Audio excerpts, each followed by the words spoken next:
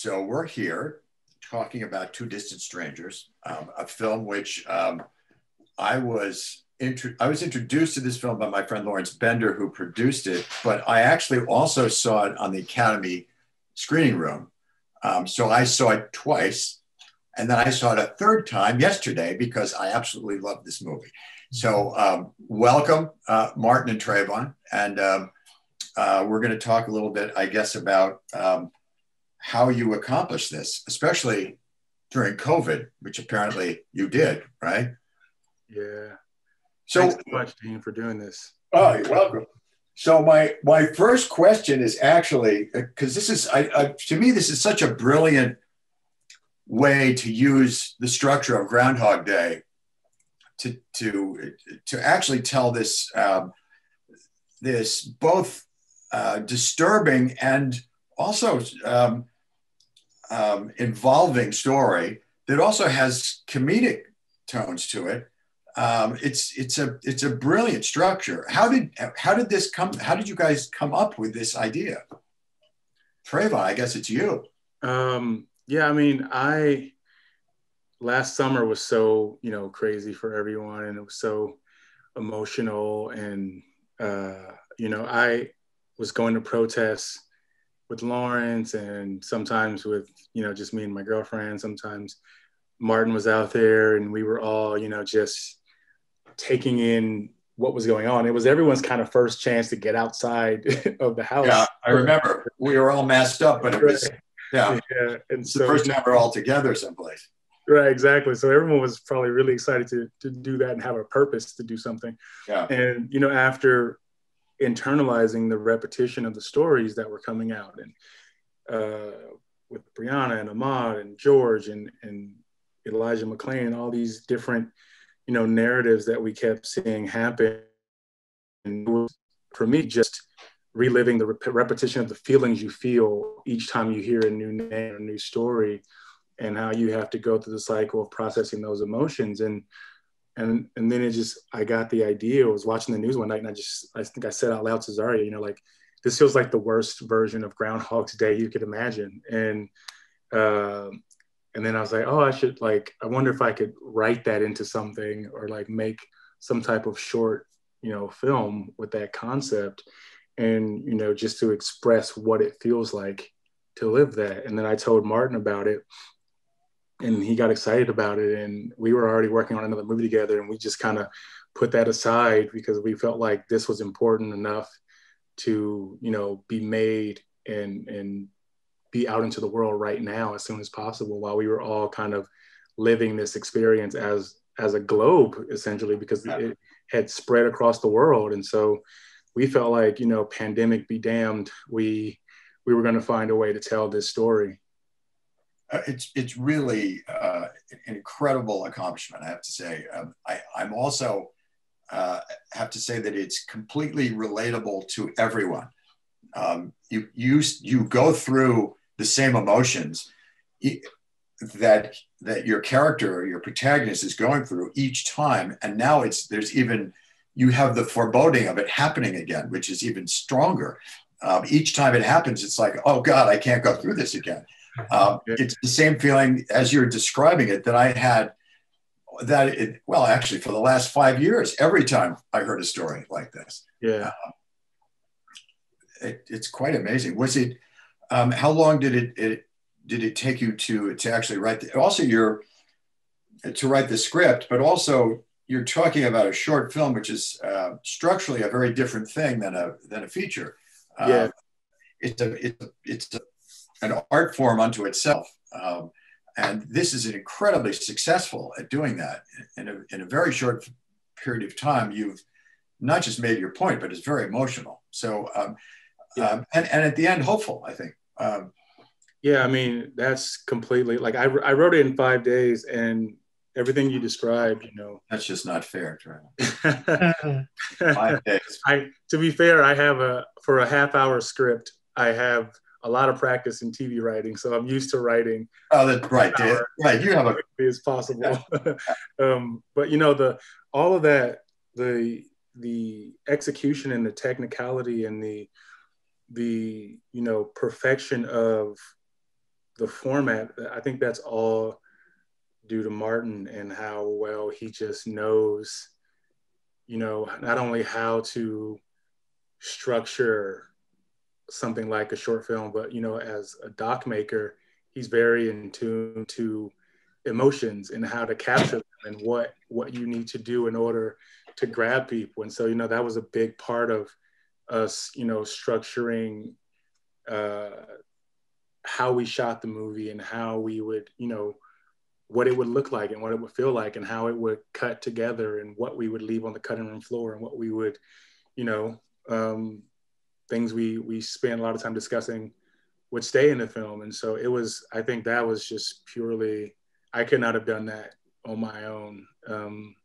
It's beautifully made.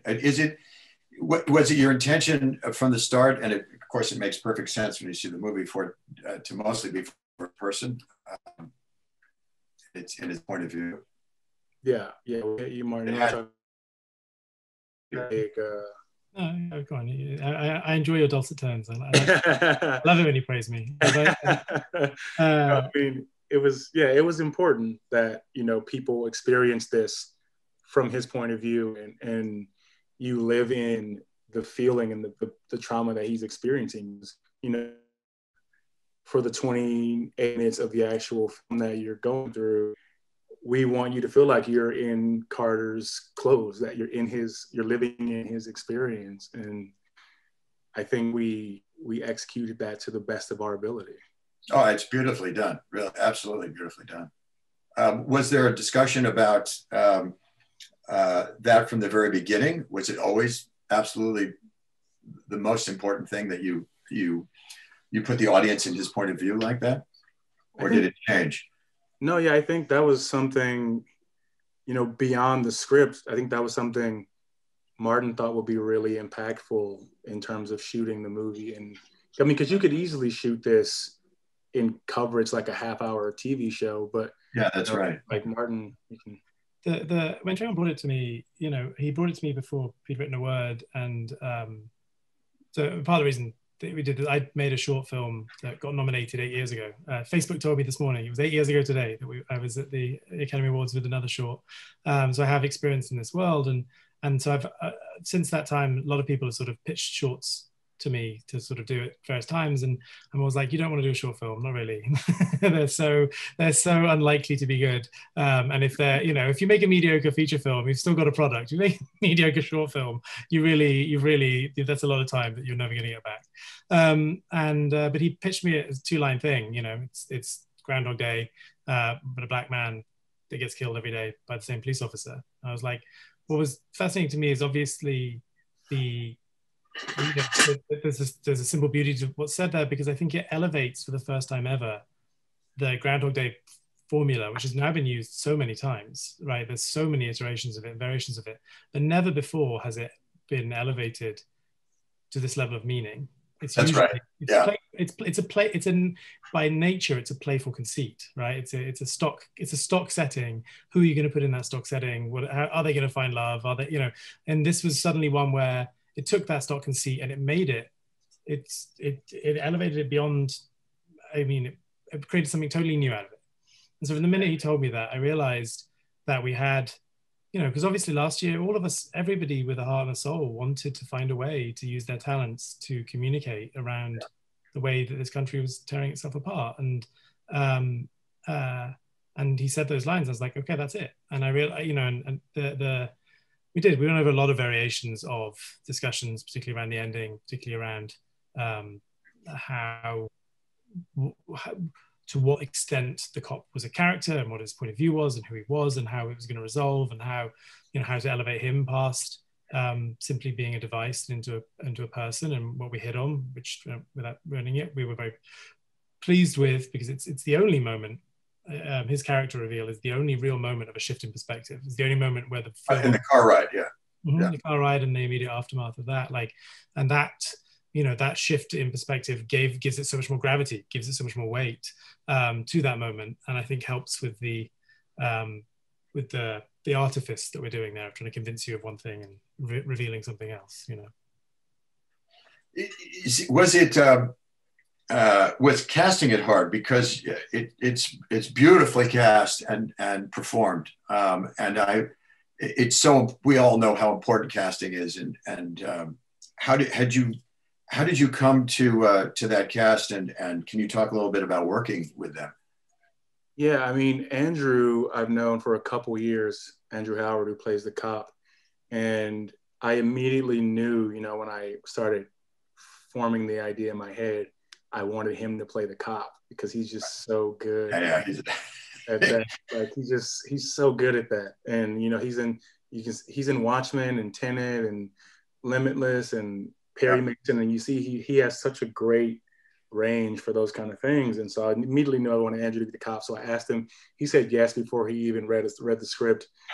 And then with Joey, I found Joey through my friend James Samuels, who, is a great director and, recently just directed The Harder They Fall for Netflix. And he auditioned Joey for his movie and they couldn't make it work for scheduling. But, when I told him I was looking for, that lead actor, he said, Joey would be perfect for this.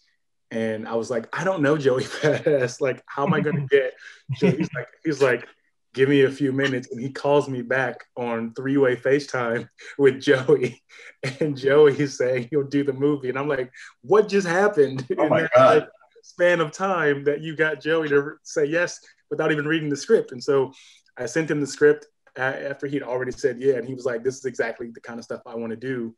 And so we had Joey, and Zaria, is my partner, and she is, a fantastic actress. And I see her act all the time because, she does her auditions, and now everything is on Zoom and self-tapes.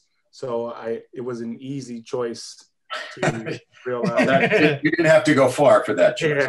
That one was baked in. But it's beautifully cast. Their performances are terrific, and especially because he feels like an everyman, it's which is what's so important, I think, for my experience, that I completely related to him on every level.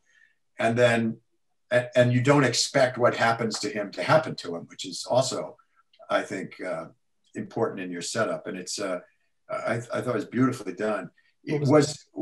How many, then you had to fund it. How did you do that? Oh, the fun part. That was no fun.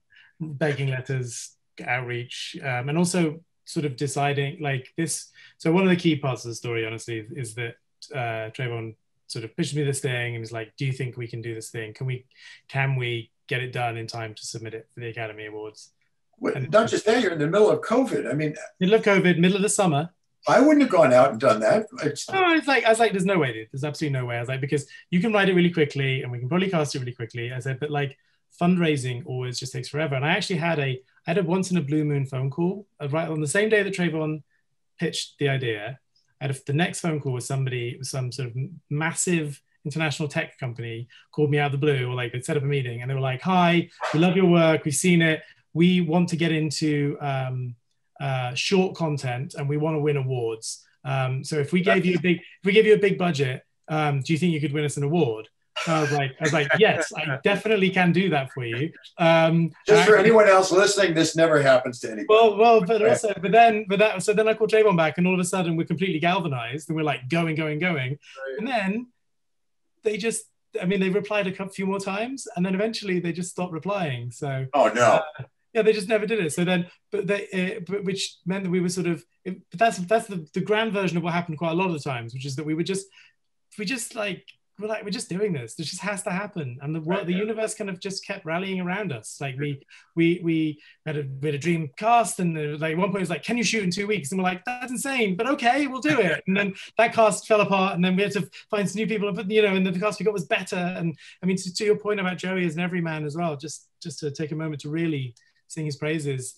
So Travon calls me. He's like, "Okay, so what do you think about Joey Badass?" I'm like, "I've no idea who that is." But I went and watched him, and Joe saw his videos and his performances on television, and he chose the name Joey Badass for a reason. I mean, the guy's he's cool and he's tough and he's full of swagger and cocky and he's amazing, but that wasn't what the role called for. The role called for a shy, slightly awkward, sweet guy who just wanted to. he was like a bit overwhelmed by the girl he'd been with and wanted to go home to his dog. And so it's so endearing. He's so vulnerable. It's right. just great. Yeah. And it was such an amazing thing for him because he's never played any. That's never been asked of him before. Clearly, like he'd never. And on the first day we started off with a lot of the cop stuff, but the second day was the stuff opened with him and Zaria naked in bed, and there's the very cute stuff at the beginning. And it took us a little bit of time for him to cue into it, but he just something. At one point, he's like, "Oh, you want this? Oh, cool. Then I got you." And then after that, he just every take he just nailed. And so he's a real. Zaria is fantastic too. She totally controls the room and him.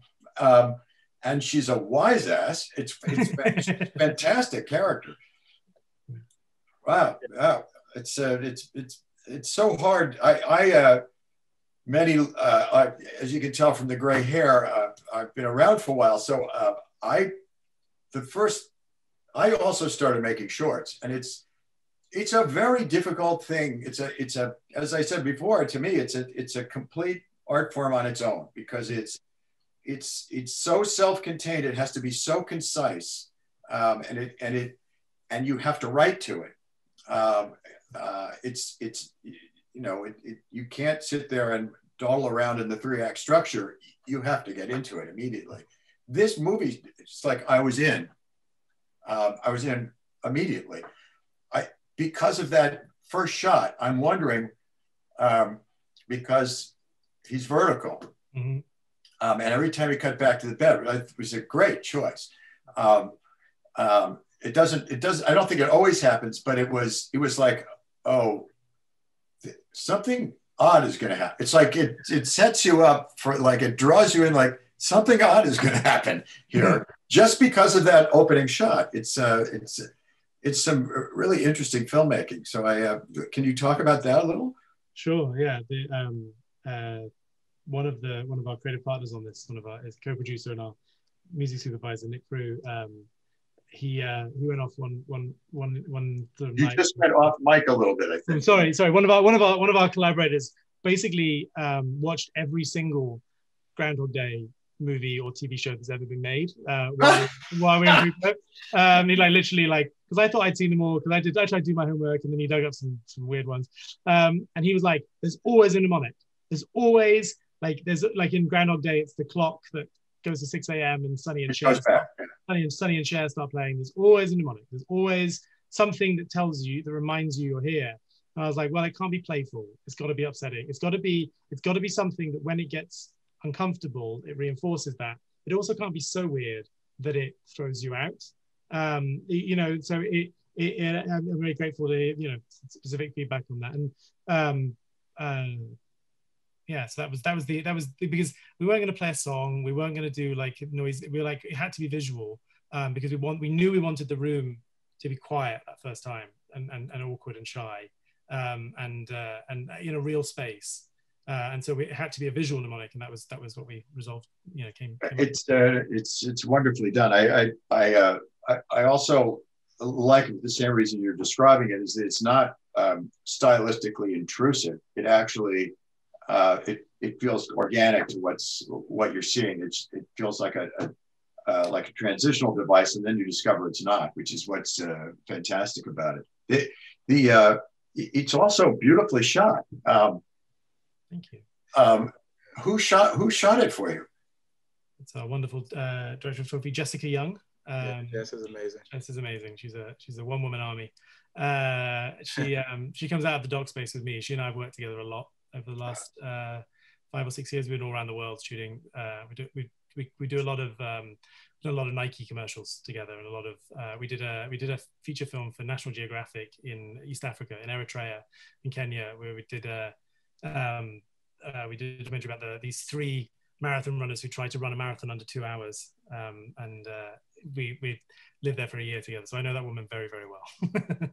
Also beautifully edited as well, I have to say, and music also. It's it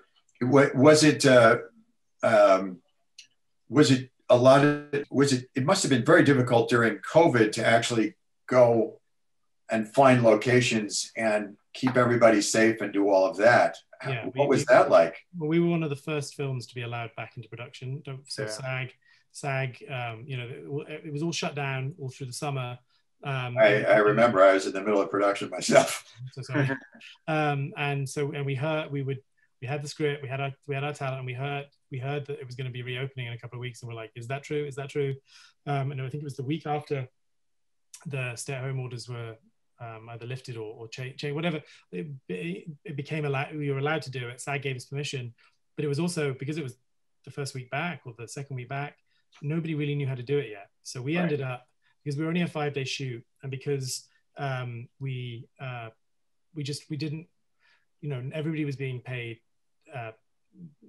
barely nothing, right? It was a short film. The economics of a short film and the economics of a film they're not in the same universe.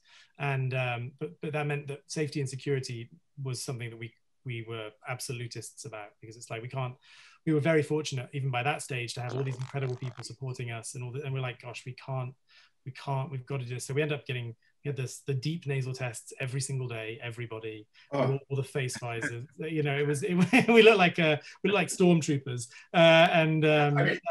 It's hard enough to make a short film because there's never any money. Yeah. And everyone has to work for free, which means they're huge favors, which is great. They'll give you a favor on Saturday, but they're gone by Sunday. Right. Now you add COVID to it. It was. I mean, our production team, we definitely gave them some serious grey hairs. Like we lost 2 locations because we wanted to shoot in the hallway outside the apartment. They're like, no, you can only shoot in the. No one knew what the rules were, so people were making up the rules as they went along, and we never fought back. We're like, okay, if those are the rules, and so it was a wild. It was I wouldn't recommend it. It wasn't very it was pretty joyless in terms of the additional pressure. We lost 2 hours in addition to everything else. You lose 2 hours at the beginning of every day because we couldn't go into the parking lot until call time because everyone had to be, so it just the basics that we understand from a film set were just suddenly thrown up in the air. And like you say, we weren't able to fix any problems with money, so we had to fix them with grace and kindness, which Travon has a bottomless well of. I'm less well blessed. But yeah, no, he wrote it in 5 days. We shot it in 5 days. You shot that in 5 days? 5 days, man. With COVID? Because COVID takes a third of your time away at least. Yeah, we were scrambling. It was wow. It was a miracle project. It was very aggressive. I am humbled. It's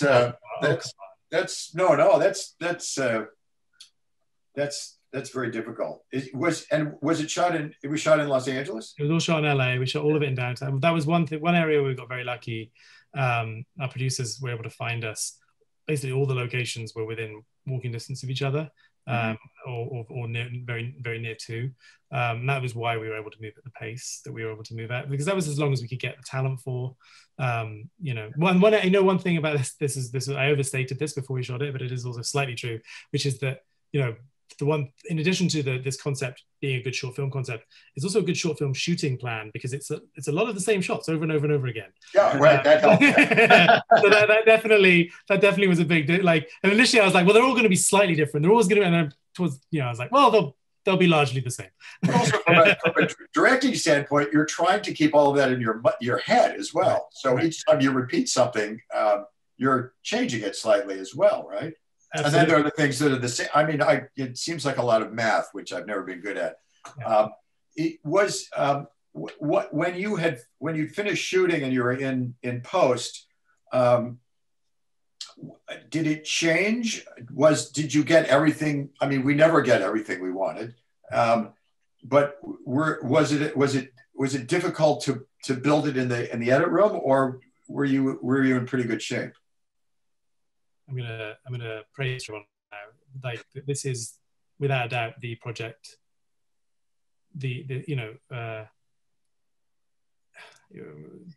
I've never worked on a project before where the initial vision and the final execution were this close.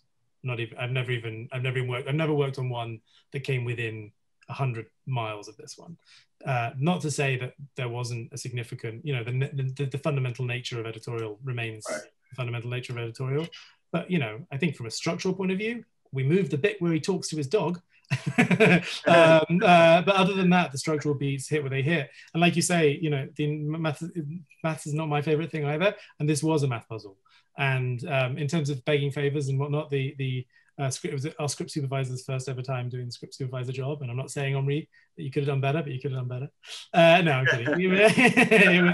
That was the most thankless job ever. But what it did mean that once we put the pieces together, the job wasn't to reimagine. Like so much of the time when you put that first cut together, you're like, I've got to rethink. So we had to. The job was to make sure the performances were as human as possible. That was editorial. We were like, you know, and we made a few. I made a few assumptions going into it that turned out to be wrong in terms of tonally, like, because as you mentioned earlier, there's this very big shift between comedy and tragedy, and we actually initially pushed those things further away from each other and made the jolting aspect more, you know, they were more pronounced. It was more romantic comedy into tragedy, and then we realized no, this thing has to be real. And that became our in post. That became our yeah. It's very grounded, and that's I mean that's the work I love because it feels like life. Yeah. Thank you. And comedy and tragedy happen side by side. And that's where the music came from as well. We actually sometimes too much tragedy, as this subject is a tragic subject, really. And when you were as you were finishing it in post, there's also some wonderful music choices that you've made as well. Was that pre-thought out, or did it evolve in the edit room? The Bruce Hornsby was in the script and from the beginning, and I just hoped and prayed that, you know, he would let us use the song because we couldn't afford it. I was going to say, that's an expensive song, isn't it? Yeah, very expensive song. I emailed him personally. Iconic too. Yeah. Yeah, definitely. And it was definitely on purpose. It was chosen on purpose. I emailed him personally and begged him to let us use it. And he said yes. And wow. Very supportive of the cause. And the Jill Scott song that's also in there in the car, in the police car scene, is a brand new song that, you know, courtesy of our composer, James Poyser, Roots. And the credits song is an original title track for the movie that Joey Badass wrote for the movie. I love that. That title song is fantastic. Yeah, and so it's all, wow. Outside of Bruce, it's all original. Wow. All new music. Well, Bruce is so great because it's so iconic, and it's both ironic and horrible at the same time. Yeah, I mean, I chose it because it's a song that's, you know, was written the year I was born, and it's still relevant today. And it talks about what I feel like is the through line of the movie up to the end of it is you feel like this is just the way it is. And in reality for us right now, it kind of is. It's just the way things are. But the beauty of that song is at the end of the song, in the later refrains, he says, that's just the way it is, but don't you believe them? And yeah, that's what's great about it. Yeah. And that's the part where you get hope that it doesn't have to be that way. And that's our movie ends on that same note of Joey feeling like he's going to go out and break the cycle. And so to me, it felt like it tied in together perfectly to take a song that pulled the past into the present where it was still, you know, taking place. And for, you know, obviously there's songs that have used Bruce's song as a sample, and, you know, the Tupac Changes song, which is one of the bigger ones, is where we got our title, is like where Martin found, you know, our title in that song.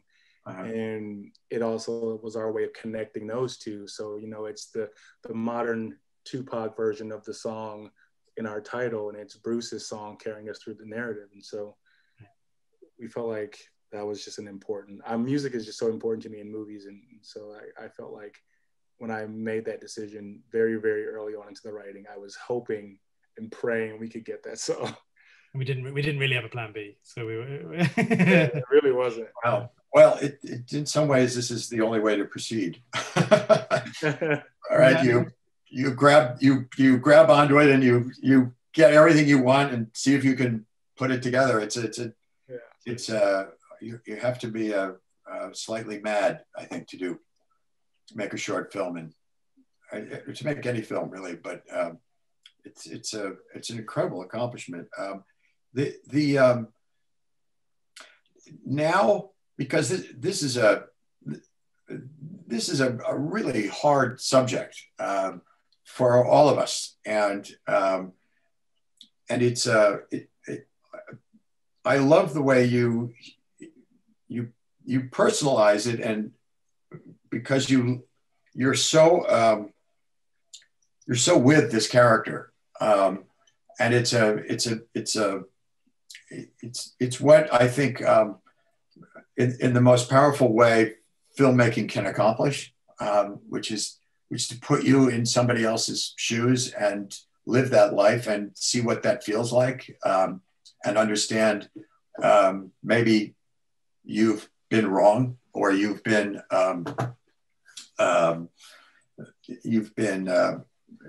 closed into your own little tribe or your little world. And it's an amazing accomplishment because it's on the surface such a simple structure, but it's incredibly complex what you're doing. I'm passing you huge compliments because I absolutely love this movie. Are you starting to get people who are seeing it? Are you starting to get input? Are you starting to get a reaction? Has the audience been tiny to this point, or has it been? Have you had screenings? Have you gotten feedback? Yeah, I mean, we've had quite a few screenings, and we've sent it out, amongst ourselves to our friends, and spread it out as as far as we can right now without it being set up somewhere to distribute. And all the feedback is pretty much the same. I've not gotten. I mean, it's an amazing thing to experience, to like make a thing and only get positive feedback from everyone. It's just like every screening we have, the few I've had where people are like can live chat in the screening window or whatever. Like it's just people in love with what's on the screen, but also like just emotionally taken by it. And you dream of making something that has that effect on people.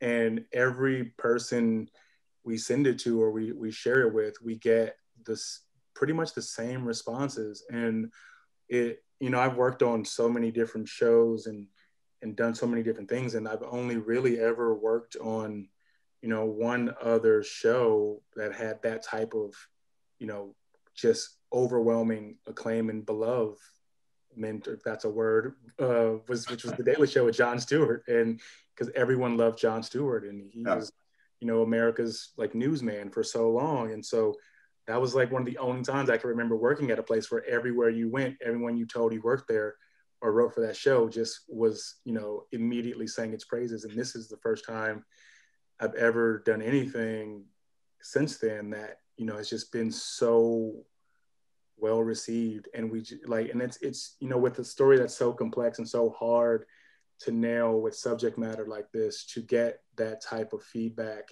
is, it feels really good, because you want people to get the message, not be put off by what you're trying to say. And I mean, I never would have imagined that there's even been cops who've seen the movie and love it. And that was just where I thought the line was drawn. Well, as we were saying before, for me anyway, that the key to it is that character, because you absolutely love this guy, right? And you're with him, and we've all, unfortunately, at this moment in history, seen all of those things, and unfortunately live on video, most of it, and it's heartbreaking, and it's also absolutely. I can absolutely relate in a very human way that has nothing to do with politics. It's like I'm relating to that character and what he's going through, and I know it happens. And and that's a very difficult thing to pull off. So congratulations, you guys. Thank you. Yeah, that was the biggest thing we wanted people to do, is to see the humanity in Carter and not what, you know, emotional or political context you brought to what he was experiencing, but to just feel what it felt like as a person to go through those type of things. And it seems like we've been doing it. We did a good job at it, it seems. No, it's right down to his profession, which is, how can you not like a cartoonist? Yeah, a guy who just wants to draw and have fun. He just wants, yeah. Draw some pictures and hang out with his dog. He's lovely. Yeah, hang out with his dog. He loves his dog. I mean, you know, the old pet the dog theory, but it's Yeah. it's fantastic, fantastic work. I send you great congratulations. 30 years ago, I made a short, and it was as painful, but not as important for a moment in history as this one is. And so I applaud you. Congratulations, you guys. Thank you so much, Dean. And Thank you so much. you've made some very, very important movies to a lot of people. And for all of that. The real question is, eventually, everybody's got to see this. You got to. Well, that's one weird thing I was going to say, is that because it was 5 months from idea to the day we uploaded it to the Academy website was the last day of submission. Of course, yeah. And you know the drill. But also, it was, you know, that's the bizarre thing, because it's a unique thing to this year. This movie's never had a premiere. This movie's only been seen in private screenings or people we've shared it with, because this year we were able to qualify because we would have screened it. We would have had a premiere in a cinema, but they were all closed. Because in a strange way, this is exactly the moment when this movie has to go out. It's exactly the moment. Exactly. So we're hoping for good news in a couple of weeks. And then I think, you know, we'll partner with the right distributor to get it. Like, that's what we want as well. We just want people to see it. That's the lovely thing about a short, is that there's no real financial ambitions. It's not like no one's getting rich off this. It's like we made. Believe me, I made almost $100 off my short 30 years ago, which I profit shared with the crew. That's like checks for a dime, right? Yeah. That's Jeff Bezos levels compared to where we're currently sitting. Yeah. Right, yeah. But I mean, one thing I do hope, I would love to see this. You know, I'm praying that we'll get to see this in a cinema one day with an audience. You know, like I would die to have that experience, to see what it felt like in a room full of people experiencing it for the first time. I had the same experience because it's so beautifully made and shot that I bet it in a cinema it's absolutely gorgeous. So